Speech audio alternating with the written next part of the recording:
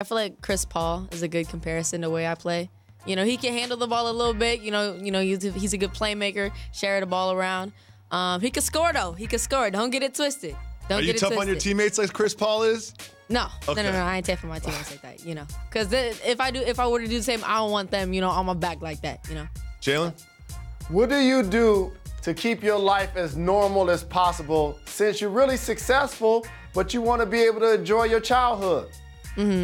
I feel like, for me, since I feel like it's easier when you're a kid because you still, if you're lucky, I feel like for me, I still have my friends that I had, when Blackish started.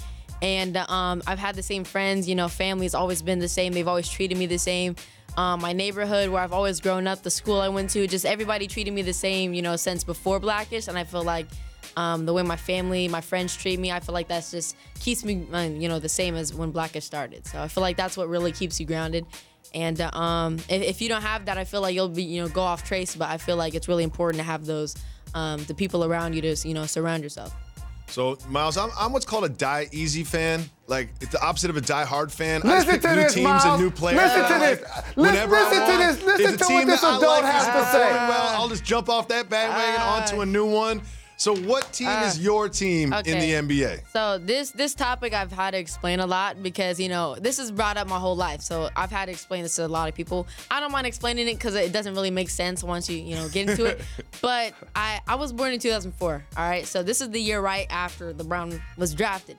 So ever since, all my family are Lakers fans. But, because, I'm from California. But I was always raised watching, the Lakers, what my family showed me, and then I was always watching the Cavaliers. LeBron, LeBron was on the team, Cavaliers was doing good, and I feel like that was the team that I've started watching when I was super young, and I feel like ever since LeBron's went on to the Heat, back to the Cavs, I've always stayed a Cavs fan because that was like the first team I watched, and that was the first team I became a fan of.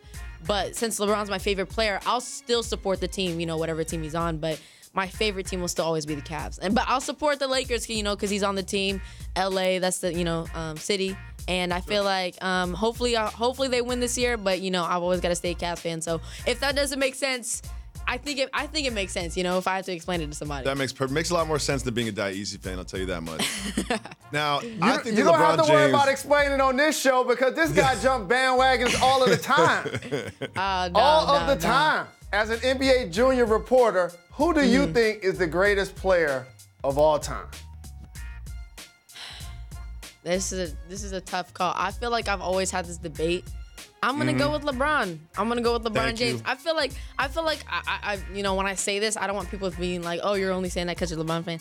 I personally think if LeBron were to play a game versus Jordan, I would think LeBron would win. He could just obviously back him down. He could do whatever he needs. He's done it against every other opponent, and I feel like he can do it against Jordan. I know Jordan has really good defense, but if we're going one-on-one, I got to go over LeBron. And I still same with the 5v5, 3v3, 1v1, so I got to go with my man LeBron. I agree as well. It's just different. Over time, players change. Just and evolved. I think right now, like a game has evolved past the era in which Jordan and Jalen Rose played. So here's my question for you, though. So you are, let me get this right.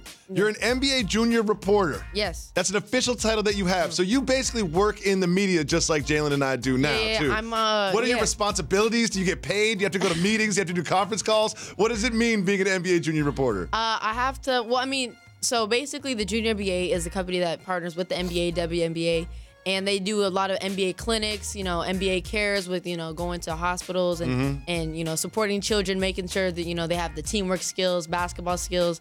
And I'm their Junior NBA reporter. So basically what I get to do is I get to pretty much do what you guys do. I get to go to the games, interview the players, but I ask them more kid questions that the kids would want to know, what I would want to know.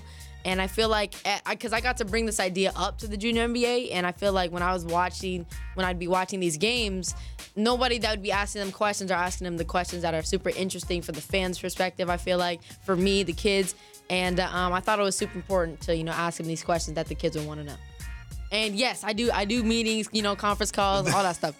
Yes. Jalen, what are some of those questions that you feel like the adults normally don't ask the players that you feel like kids will want to hear? The first thing that I thought of when I was in, the meeting with them and what I've always wanted to see, I've always had to zoom in the middle of the game and pause the game to zoom in and see what shoes they're wearing. They don't talk about that stuff on the game. I'm trying to see what shoes they're wearing. Like LeBron, Game 7 of the NBA Finals 2016. I was trying to see what shoes he was wearing because those were unreleased. You gotta zoom in on the shoes, bro. You gotta zoom in on the shoes. So I've always wanted to see that, and I feel like I'm the person that can deliver that message to the kids and the people who want to know the fashion, everything that goes on other than the game.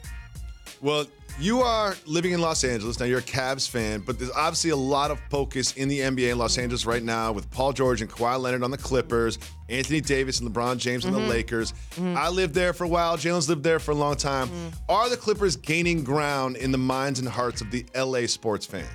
I think they are. They definitely are in terms of basketball. I just feel like in a culture-wise, I don't know if they're fully there yet, but in a basketball term, obviously, yeah. I think the Lakers, Clippers are the top 2 teams in the NBA. But for culture in LA, like, where I live and seeing my whole culture and everybody who's, Lakers fans, Clippers fans, I feel like Lakers still the more obviously dominant culture-wise. But basketball, it's a tough decision. I still think the Lakers are better, though. I still think I feel like I was watching Summer League, not Summer League, preseason, and like LeBron dishing it to AD in the paint is just unstoppable. You can't stop that. AD and JaVale McGee or Dwight Howard in the paint, that's just not stoppable. You can't stop that. I talked a lot about that as well. The Lakers size up front, and you add Kyle Kuzma once he comes back from his injury. Right. He's 6'9" too.